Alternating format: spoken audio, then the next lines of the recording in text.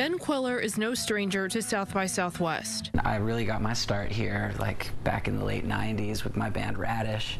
I'll never forget my first showcase at South by Southwest. And so I've always had an affinity for South by, and since we're a local company, we wanted to do something with them. He started the record label The Noise Company 10 years ago. My whole mission is supporting developing artists and helping them sort of break through and figure out how to build a career in music. Quiller was struck by tragedy last year when his 16-year-old son, Dorian, who went by Zev, passed away in a car crash. Everyone loved this guy, and his music really speaks to that. Last year's South by showcase was supposed to be Dorian's debut performance. Quiller used the showcase to pay tribute to him.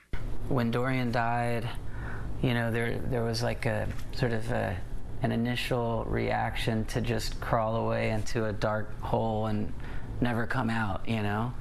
But I also knew how much he loved music, and I just made the decision to just power through in his honor. The family has created a nonprofit called Zev United to support young musicians and skateboarders. Young musicians getting started, just really follow your soul, you know. I mean, music comes from just a different place, and from a lot of it comes from the subconscious.